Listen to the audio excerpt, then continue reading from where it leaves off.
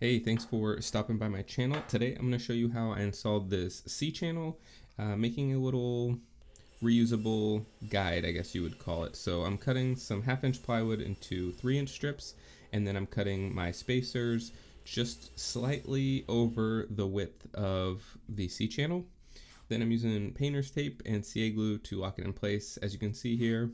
This is a scrap cutoff from the tabletop that I currently have that I will be installing this on, so this was a perfect practice piece for me.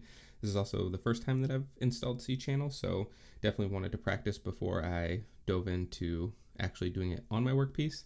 So you can see there, get that perfectly set up, and I'm using a inlay bushing or inlay guide. I'm not exactly sure what you call this here, but this is really cool because now I just have a 1/4 inch spiral bit in there, and that guide bushing will follow along on the 1/2 inch plywood that I have set up and get my cuts perfect. As you can see, this is the test piece here, and it was moving a little bit. And so this was the first time that I have inlaid any C channel, so I definitely wanted to practice like I'm doing here to make sure that I got my depth set perfect, that the spacer was set perfect. So definitely recommend, if you need to, practice on a scrap piece before installing. As you can see here, I got the fit just right. So now I'm going to set up my actual piece on the tabletop and then strike a line so I know exactly where that will be, and I'm going to make it just a little bit proud of that because you want to allow for wood movement when you're installing these channels as well. One thing I did after I did this is I immediately went and ordered some double-sided tape, so that way I didn't have to use so much painter's tape and so much CA glue to get these in place. And then I'm doing a couple stops on the top and the bottom.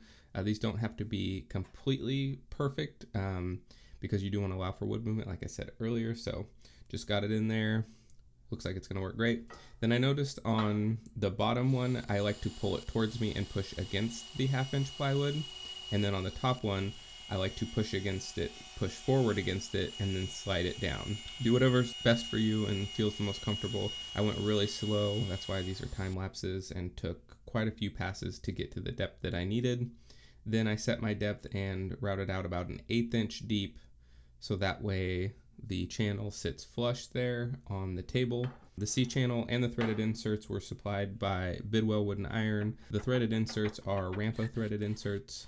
I'll link all this below, so shout out to them for supplying me with this. And if you've never used C channel before, I definitely recommend it. I'm pretty new to it. Like I said, this is the first time that I've installed it, but I've had a couple tables warp on me, so from now on, no matter what, I'm always going to be using C channel because the effort and money you put into adding these is definitely worth the return. I highly recommend them for the cost and the amount of labor that it takes to put them in. Definitely worth the return. Thank you for watching. I really appreciate it. If there was something that I didn't cover or something that you were wondering about, please let me know in the comments. I would love to hear from you on how you liked the video and anything that I can do to improve. So thank you so much. Please like and subscribe, and we'll see you on the next video.